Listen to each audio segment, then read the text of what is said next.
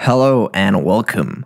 Let's look at how we can create a SharePoint list with powerautomate. In other words, automating SharePoint list creation based on a template. Let's jump right into it. Let's create a powerautomate flow. It could be from a solution or non-solution aware. I will just create this as a manual triggered flow. This first step is to initialize a variable. I like to initialize this object to create the fields data or metadata for our columns in the SharePoint list.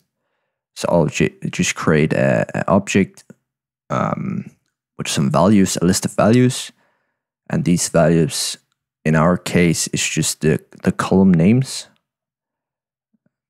In a later step, you could define more values such as settings for each column. The next step is to create a send HTTPS request, and this specific request is the one that creates the list. So here you specify your site, and then the method needs to be post, and then this URI that we need to use in order to create a list needs to be this API/web/list. The content type should be application/JSON, and then this OData is important. If you look at the documentation, it's a bit different on what they suggest, but using the OData, I at least had to do that. In the body, you need to specify this double underscore metadata, and then a type called SPList.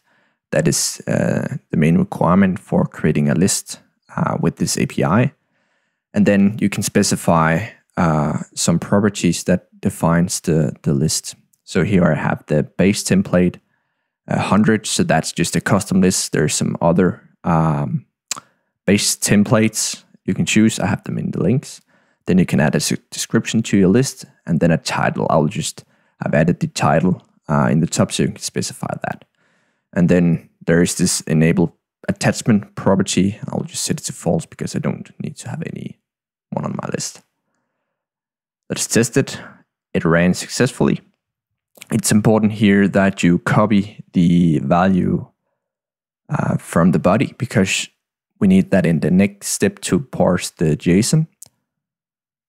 And parsing the JSON makes it easier for us to utilize the response we get from the create list later in our flow. Our next objective after the list creation is to create the actual fields or the columns. So for this, we will use another HTTP request. I'll rename it create product field. Again, it's a post method, and then we will use the underscore API/web/list. And then we need to provide the GUID.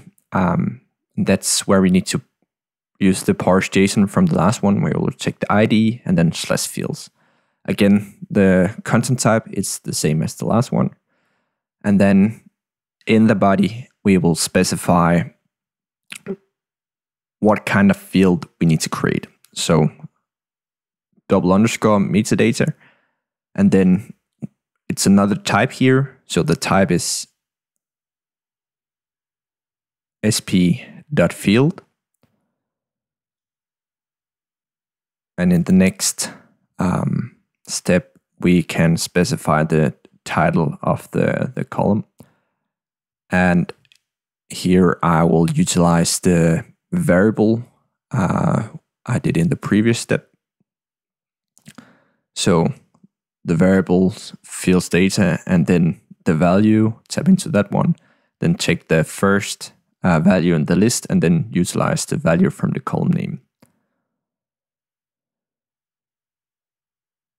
Next up, we will specify which kind of field we are talking about here. So I've specified field type kind 2. So this specifies that text value, and we have several different kinds of fields, and I have a link in the documentation to that. Then we can set the required unique values, and then the static name also. We need to create a second column, and I'll just copy it from the previous one and then call this one create color field. So this will be a SP field choice type. And this is important to specify this kind of type, and also field kind type, or field type kind is number 6. And then you need to change the variables. All right. So the important part for field choice is the actual choices, and you need to specify it as this, the results, colon, and then a list of values. In my case, red, green, blue. And let's save it, and let's test it out, just to make sure that everything works as it's supposed to do. It did, great. All right. The last one we need to do is actually update the view. So if we don't do this one, you can't actually see it in the view. It's created in the list behind the scenes, it's 2 fields, but let's just add it to the default view here.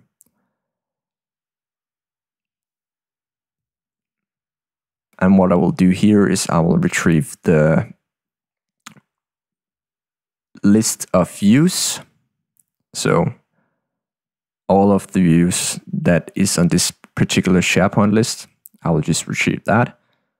And then I will parse the JSON response I get from that, because then I can dynamically choose the first one, or the default. So it's important you do a test on the get list, copy the response, and then use that as a sample for the JSON. I'll create another parse JSON object or action, and this one will just parse our initial fields metadata object. It makes it easier for us to work with.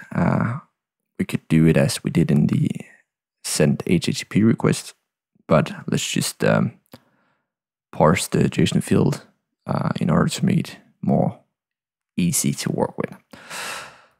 All right, then let's do an apply to each, because we need to loop over the fields we have created and add each field to our list view.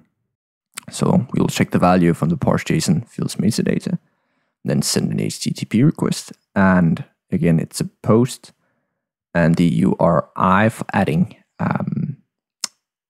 columns or fields to our list will be _API/web/list.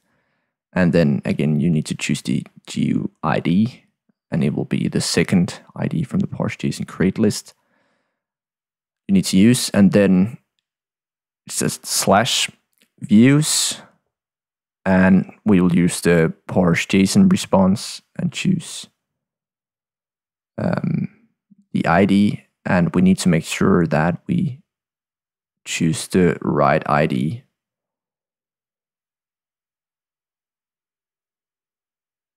And for us to use the right ID, we will just take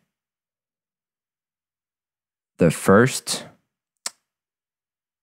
object in our result body, because we could have several lists or several views for this specific list, but we will just choose the first one. So I will tap into that one, result, and then take the ID value for the first. Then we'll do a /view fields /add view field. Content type, we can use content, or we can use the content type application JSON, and then in our body we need to write this str field, and then specify the column name for the field we would like to add. It could also be the internal name, I think, but we will just use the title of the column name. Let's run a test. All right, it ran successfully. So if we go to SharePoint, it should have created a new list. It's called new test list here.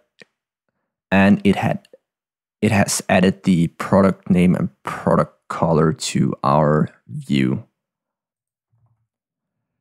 So there you have it, a quick session on how you can create a Power Automate flow that creates a SharePoint list. Stay tuned for more content.